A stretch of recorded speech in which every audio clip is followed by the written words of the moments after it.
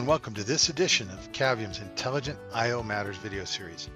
My name is Todd Owens, and the presentation I have for you today focuses on how to transition customers to HPE Gen10 servers by including the network transition from 1 gigabit to 10 gigabit Ethernet networks in the server conversation. The task at hand is to transition customers from competitor platforms or from legacy HPE Gen 8 and Gen 9 servers to the new HPE Gen 10 server platforms based on the Intel ProLiant processor. Now, many of these customers not only have the older servers in use today, but they also have older network infrastructure, and they will use that as a reason not to upgrade to the new servers.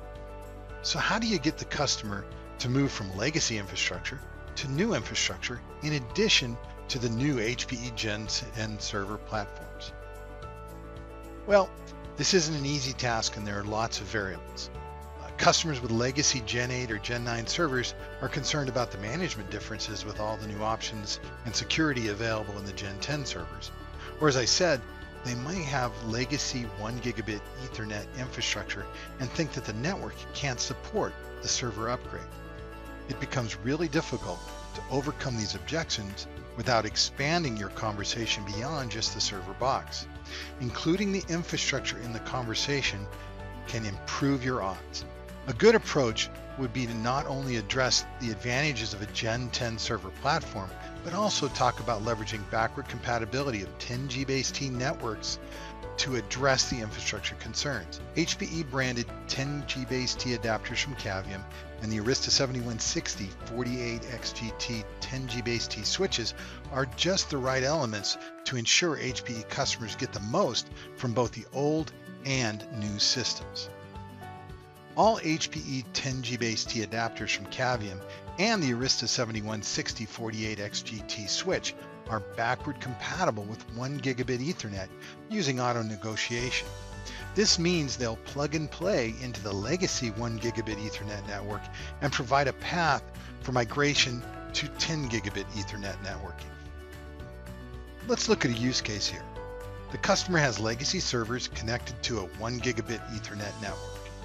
Now, let's add the Arista switch and connect it to the legacy servers still running at 1 gigabit Ethernet. Now we can bring in the new HPE ProLiant Gen10 servers and connect them to the Arista switch with a 10G-based adapter that runs at 10 gigabit Ethernet. Now down the road, we can add 10G-based adapters to the legacy servers and start running them at either 1 gigabit Ethernet or 10 gigabit Ethernet. Now remember, these adapters and the switch support both speeds. And then we can start to retire the old 1 gigabit Ethernet network switches. The Arista 7160 series switches are based on the Cavium XPliant technology and offer network architects and administrators much more flexibility and scalability, and also exceptional performance, at the same time increasing the operational efficiency for managing the network infrastructure. From a flexibility standpoint, these switches support both 1 and 10 gigabit Ethernet with auto negotiation. The operational efficiency can be increased in the fact that these switches and the Cavium XPliant ASIC technology within them support a programmable pipeline. Arista uses this to its advantage to allow a single switch to play multiple roles in the data center with different profiles that are software initiated. And that means that a single switch can be a top of rack, end of row, or even a spine configuration. Scalability is amazing on these switches, with support for more than 48,000 access control lists, which means they're ideal for even large-scale data centers.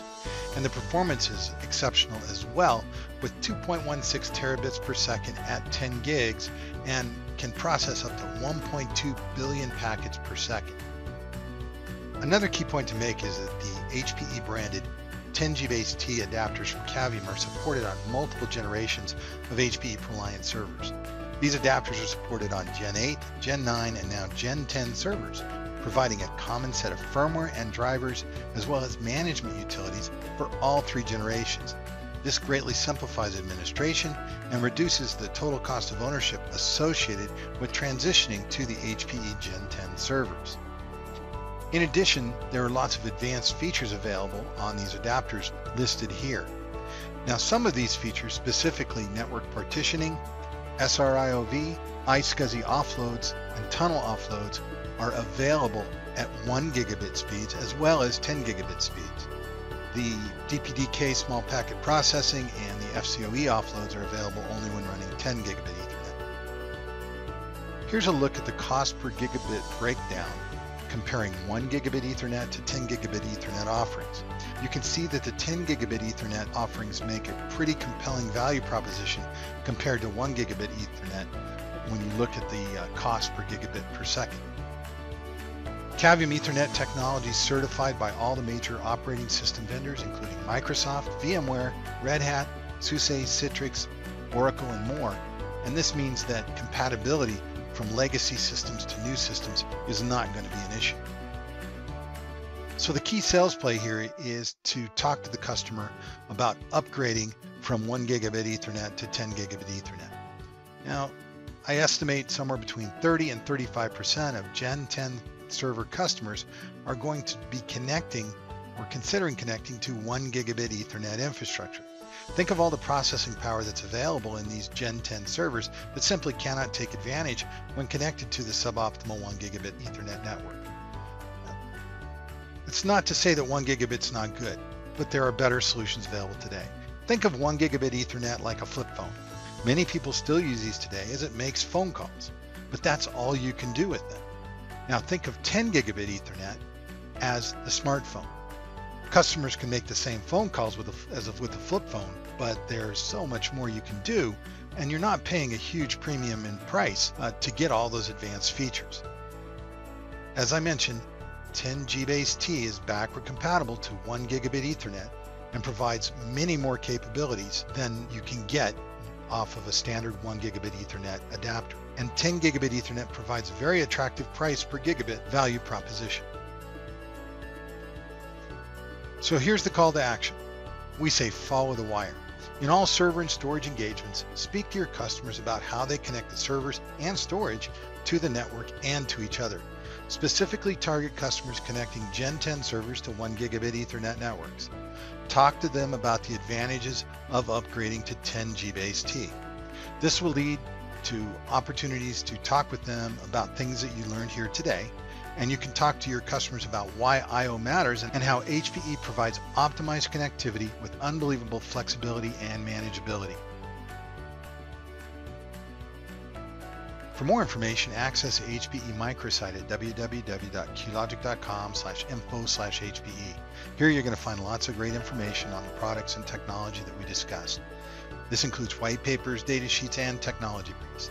If you're interested in some more HPE-specific training on I/O technology from Cavium, check out our HPE training site at hpe.qlogictraining.net. Here you're going to find a variety of short, on-demand training courses, and you'll have the opportunity to gain a certification on HPE and Cavium adapter technology. Also, check out more of our Intelligent I/O Matters video on YouTube. Just check out the QLogic TV channel. Well, that's it for this session of Intelligent I/O Matters. I want to thank you for your time and your attention. And if you have any questions or need some help, please reach out to us via email, Twitter, or LinkedIn. Have yourself a wonderful rest of your day.